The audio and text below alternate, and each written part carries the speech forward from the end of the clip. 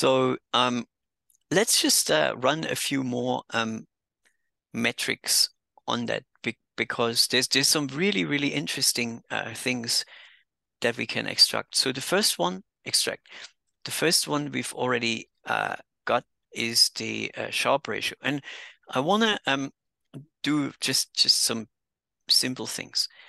So another one that's also often being looked at by traders is something called the drawdown. And the drawdown is effectively how much,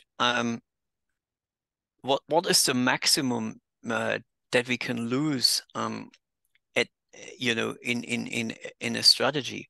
Because let's just say for a moment, put yourself in the shoes of a big funds manager. And when you're a fund manager and you're here and then your clients lose 30%, they will all run away. They will basically just go, oh, this is horrible. Like, I don't want to be with this guy anymore. And basically you're losing your business. So, and you can tell your clients, oh, but the Sharpe ratio is just as good as the other guy who lost only a few percent, but no one cares. People say, have you ever watched that movie Big Short? The Big Short? Yeah. That's what happens, And you remember the guy when he sat on the phone and like taking phone calls and people were, no matter what, like if you hear, right, it's gonna be really tough. And even Yeah. if it's just your own money, it's gonna be really scary. Um, so drawdown is a really important metric. And drawdown is a bit more tricky to calculate. So let's just calculate the drawdown first, perhaps for the SPY, because it's actually a Panda starter frame, and Panda starter frames are really helpful or useful for this. So what we do is we do spy.close, and then what we want to do is if we want to calculate the drawdown is basically as we go up, yeah, we always reach higher highs, we always reach another maximum. Yeah. And the drawdown is basically the value that is the drop from the highest point that we have achieved so far. Yeah. So what we can do is we can do something called an expanding window. Yeah. And an expanding window is not like a moving window as we had with the moving average, but it basically starts at zero and it goes higher and higher and higher. Yeah. Mhm. And so if we do an expanding window and then we take the maximum of that and let's just plot it, what happens is we're basically seeing we always get the maximum. And when we reach a new high, we get the expanding window going up like that. Yeah. So that's what you call that's basically what you call or how you use expanding windows for. Now, what we now want to know is how much did we lose, or what's our drawdown at any given point? And what we can do is we can just go spy.close minus, yeah. And so what we do now is we're basically looking at the high point, and then we're subtracting. I think it's the right way to do it. Yeah. Mhm. So there you go. Here you can actually see how much we have lost at any given time, right? So you can see here, this is actually dollar values in this case. Okay, so we've basically lost 120 points or $120 at the maximum. Now, that's obviously a little bit tricky to do. So one thing we can also do is instead of that, we can actually do this and then -1. So that hopefully will give us the percentage. So this actually gives us the percentage Mm-hmm. returns, right? So do you remember when we calculate percentages and we could do 1 divided by the other minus 1? Yeah. So that's basically now giving us the percentage losses of our, and you can see here, the maximum loss that we've had was 35%. Yeah. It's pretty big loss. And we could also, instead of plot, we could just go max.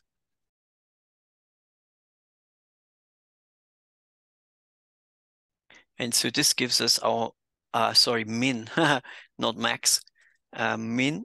And this gives us our basically 34.1%. That's our highest, our deepest drawdown that we've had. Yeah. So you can see it's actually pretty easy to calculate. Now, unfortunately, with our with our other series, we don't have a Panda starter frame. What are we gonna do? We just create one. Okay. So I just call it df. Yeah. What we can do is we can do pd.data frame. Yeah. Mm-hmm. And then we just put in our unrealized returns. And then we say index equals unrealized dt. Mm-hmm. Yeah. And one thing we also need to do, we need to transpose it. If we don't do this, okay, let's just do this, df. Oh, we haven't imported pandas yet. Oh, okay, let's do this. Import pandas as PD. Also, So, a quick question: what is pandas or? so pandas, I talked briefly about this before. Pandas is actually an incredibly useful package for financial time series analysis. It was actually built by guys from finance. So it's a really good package, and it is actually phenomenally useful when you do quantitative financial analysis. So generally, when I do financial analysis, I use pandas a lot. There's a few downsides to pandas, but right now we forget about that and we just think about the good things. Mm-hmm. So let's just run this again, and you'll see in a moment why it's so useful. So you see here, you've got basically your time series here, and then you've got all the dates in this. So what you could do, for example, now is you do cumulative sum dot plot, yeah, and then you can quite easily plot our Mm-hmm. strategy performance and stuff like that. And of course, what we can also do is we just copy this, and then let me put this in the next box. So you remember our data frame was just called df. Mm-hmm. And so we just go df divided by df dot expanding. Oh, and the minimum. Okay, so that's not going to work. Now, the thing is though, you remember that in our data frame we actually have percentage changes. So before, when we used SPY, we actually used dollars. So we had to turn this into percentage changes. Now, in this case, we don't need to do this, right? All we need to do is we just subtract them because we already got the percentage changes. Right. So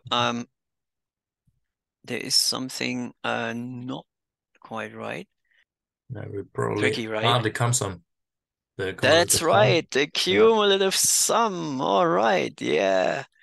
So let's just for convenience add this in here, right? So Mm-hmm. we just put the cumulative sum in, and then because in this case we don't use the returns, we're actually using the